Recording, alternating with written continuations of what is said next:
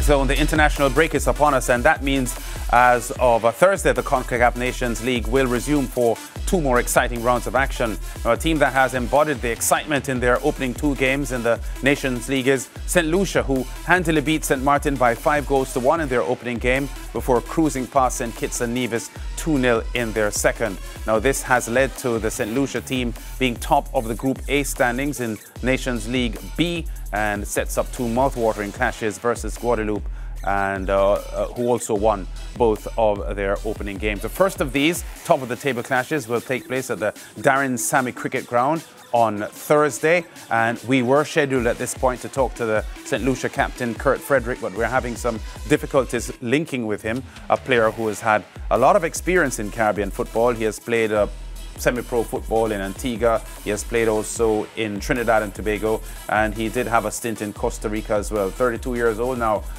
Kurt Frederick, and he is presiding over a St. Lucia team that is doing very well at the moment. Undefeated so far in their Nations League campaign, Mariah, and I think Guadeloupe will present a tough challenge for them. But it's good to see St. Lucia's football rebounding in the way that it has in the past few months. Yes, really happy to see St. Lucia at the top of the table on the point standings. And as you said, Lance, I have to agree, Guadeloupe will pose a challenge. And I mean, the numbers speak for themselves. They have also, just like St. Lucia, won 2 out of their 2 matches, and they have a total of 6 points, just like St. Lucia. However, I have to say, I've been really impressed with this quality of football that I've seen from the St. Lucia team. And I'm saying that because it appears as if these players are extremely hungry. And we have to remember, Lance, for some time they didn't play football and they were away from the field. So I think it's a sigh of relief that they're back on doing exactly what they love.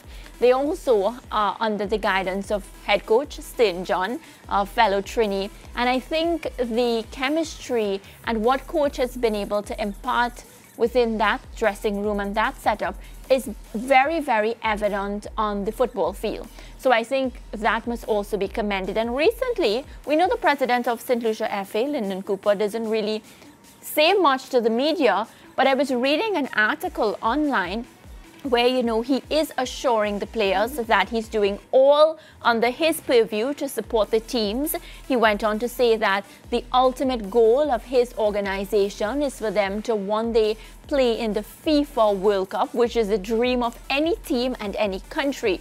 So I think, based on what we've been seeing, looking on from the outside, things have really been clicking off the field and on the field for St. Lucia football. And I think when those 2 things work hand in hand and marry itself, you always get good quality football. It's no secret that St. Lucia has good footballers. I think the support and the good coaching that they deserved, they didn't get it in the past. So I'm happy, really happy to see them on the top of the table. I do know against Guadeloupe tomorrow will be tough, but they're playing at homelands, yes, right? At the Darren Sammy Stadium. So maybe this is the platform where we urge the St. Lucians to come out, of course, and support their team, because I think the fans will have a massive part to play. They can be the 12th man. Yeah, and we have to remember that a few years ago, we did put St. Lucia's football under the microscope when we were discussing the Football Association's decision not to enter St. Lucia in World Cup qualifying, which was a contentious issue.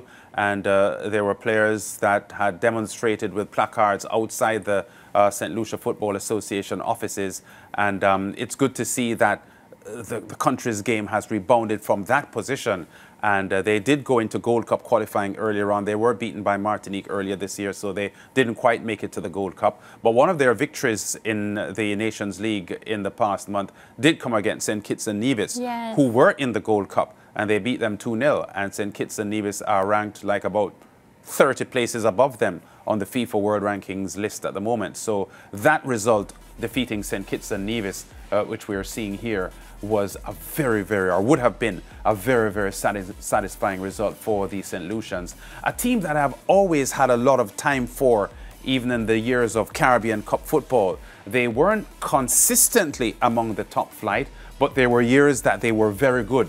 St. Lucia. And I remember players like Jean and Titus Elva, who were a potent strike force for St. Lucia and were very, very difficult to stop. No matter who they were playing, they could have been playing the top flight teams in the Caribbean at the time, Cuba, Jamaica, Trinidad and Tobago, Martinique, but they were always a threat, Titus Elva and Earl Jean. And when I think back on those St. Lucia years, I'm happy to see that their game is lifting again. They played CONCACAF Nations League C last season. They're in Nations League B now, and based on their current form, I'm pretty certain that Coach Stern, John, who has a rich history with Trinidad and Tobago's football, would be eyeing League A in the next campaign. Yeah, and as you say that, I reached out to him earlier today, Stern John, because on one of the things that I need to do is to speak to him about, you know, how it has been in St. Lucia, some of the things that he would have implemented, some of the things that he has had to deal with over there.